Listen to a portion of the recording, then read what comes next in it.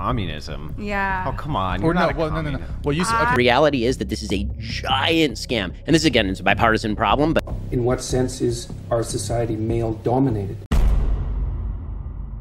These are some of the best moments where you will see woke people getting humbled with facts and logic in these one-sided debates. So, sit back and enjoy the ride. Haley, I got some questions for you, getting into some of your notes. Yes. In your pre-show notes to us, you described yourself as a socialist. Yes. With an interest in... Traditional values. Communism. You okay, Nick? And communism. Nick, you okay? Yeah. Okay. You said, okay. Sorry, go ahead. You said interest in communism? Communism, but also like some traditional values.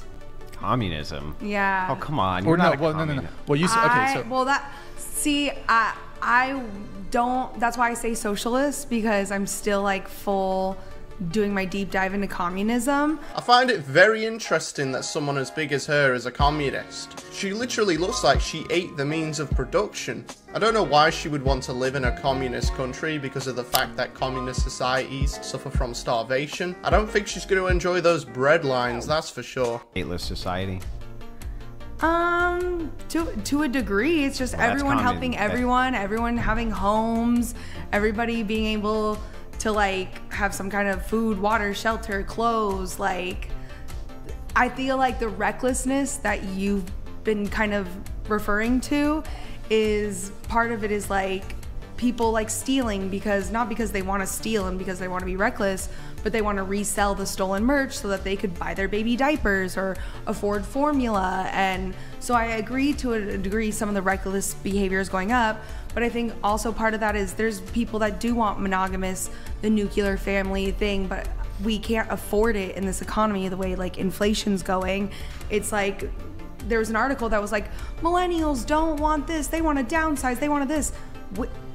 We would like marriage, we would like, not everyone, but the government and society hasn't set us up like that. So I mean, if you're into this whole procreation thing and like that's like very important to you, wouldn't communism like make sense because everyone would have everything they need and therefore we could focus on procreation? So all I'm hearing is yap right here. To say that poorer people can't have families is just blatantly untrue. The poorest countries in the world have some of the highest on average birth rates in the world, and communism does not solve the fertility crisis problem. If so, why did the birth rates decrease under Soviet Russia? You're making a materialist argument.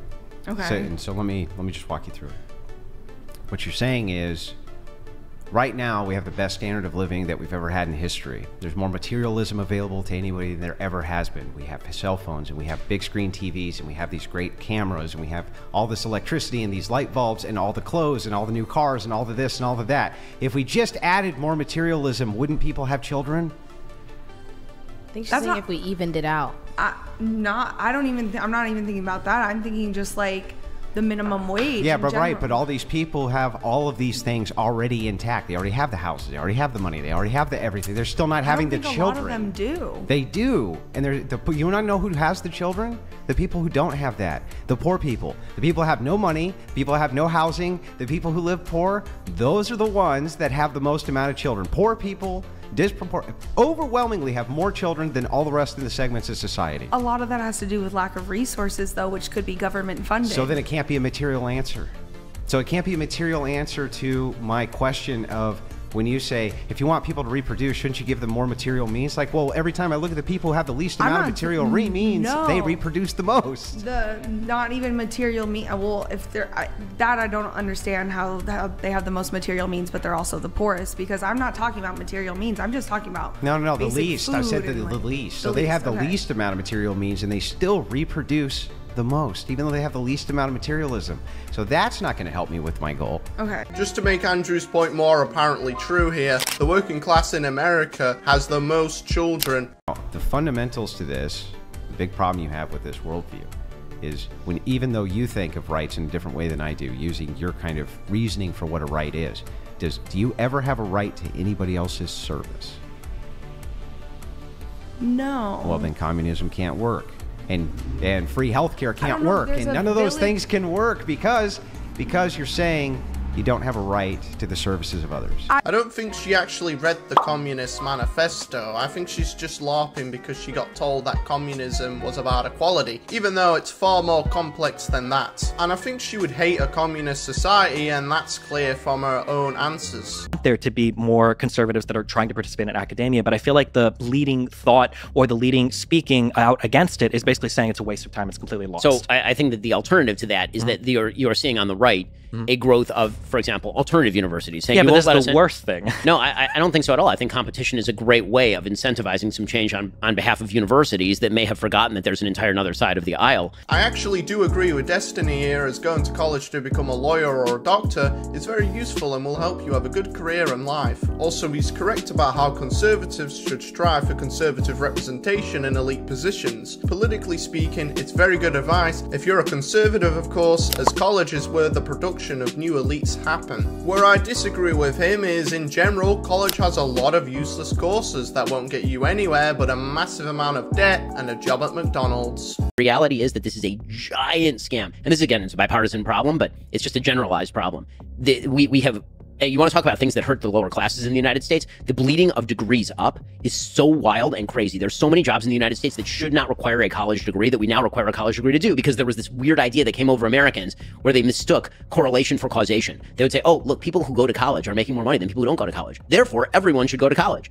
Well, maybe the reason is because people who are going to college were better qualified for particular jobs because on average, not all the time, but on average, a lot of those people were smarter and making more money because of that. And so all you've done is you've now created these additional layers of stratification. So a person who used to be able to get a job with a college degree now has to have a postdoc degree in order to go get that degree. A person who used to be able to just graduate high school, now it's de facto, you gotta go to JUCO and then you gotta go to college, or nobody's gonna look at your resume. It's really, really terrible for people who can't afford all of that. It's led to this massive increase in educational cost that is inexplicable other than this particular sort of bleed up, and by the way, federal subsidies for higher education. Again, one of my problems with federal subsidies for higher education, I'd love for everyone to be able to go to college if qualified to do so and if it is productive. But one of the things I did when I went to law school is I took loans because a bank said I was gonna get my money back if I got a law degree from Harvard. But you know when you're not gonna get your money back?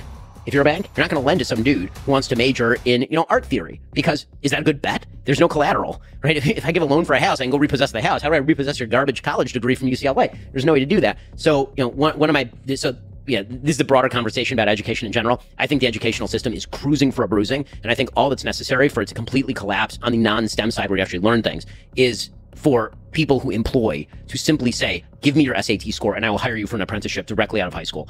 In what sense is our society male-dominated? The fact that the vast majority of wealth is owned by men, the vast majority of capital is owned by men. Women do more unpaid labour. Very tiny proportion of men, and a huge proportion of people who are seriously disaffected are men. Most people in prison are men. Most people who are on the street are men. Most victims of violent crime are men. Most people who commit suicide are men. Most people who die in wars are men. People who do worse in school are men. It's like, where's the dominance here precisely? What you're doing is you're taking a tiny substrata of hyper-successful men and using that to represent the entire structure of Western society. There's nothing about that that's vaguely... She seems to believe that every man in history since the dawn of time has had a royal red carpet rolled for them wherever they walked. I wish that was true, but in reality it wasn't so nice, because, well, they had to fight wars and battles constantly. Let me tell you my political philosophy. I guess I'm a social democrat. So what I believe is that you should, if you have a good life, you should try and pass that on. I believe in a progressive redistributive tax system, for example. It was once said by Lord Mandelston in British politics, New Labour was okay with people being filthy rich as long as they paid their taxes. Now, I'm kind of less okay with people being filthy rich. Define what I do, filthy rich. Well, I think I would leave that You're probably in the top 1/10 of 1% of people who've ever lived on the planet.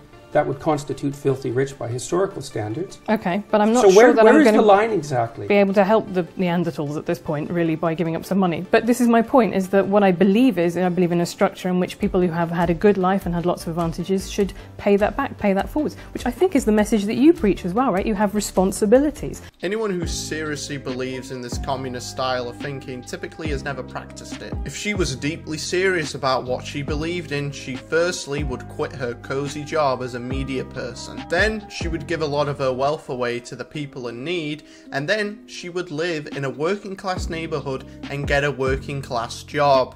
Of course, she would never do that. These champagne socialists never do. I think I'm benefiting actually from a lot of things that I don't support, that are unearned privileges in my life. I think that's absolutely true. Like your job? Like I have a very good job. I had a loving family. Quit. Well, I don't think that's going to do the world any good, is it? That's a hell of a fine rationalization for your privileged position. Oh, well, fair enough. But if you could trade it off with someone who's less privileged. I could. That'd be a start. I could do that, but I don't want to, and I won't, and I don't think I should be expected to. Why not? Is it okay for you to occupy a position of privilege in the patriarchal tyranny? And if it is it because you're female, or is it just because it's convenient? And there it is. You can imagine my shock by that shocking answer. Are you telling me she expects everyone else to follow her ideology and practice it, yet she doesn't want to herself? Well, I am deeply surprised by this. If you want to see more videos like this, remember to hit the subscribe button and comment below if you want to see more of these. And have a good one.